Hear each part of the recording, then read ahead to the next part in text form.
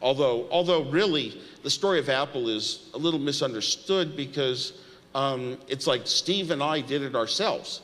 And we really, with the Apple II computer, we got funding. A guy funded us, an angel, and he joined us. And he had made his money working in marketing at Intel and as an engineer before. And he was a mentor. He was kind of young, but he was wealthy, and he owned as much of Apple as Steve and I did. Same amount of stock. Mike Markle is his name.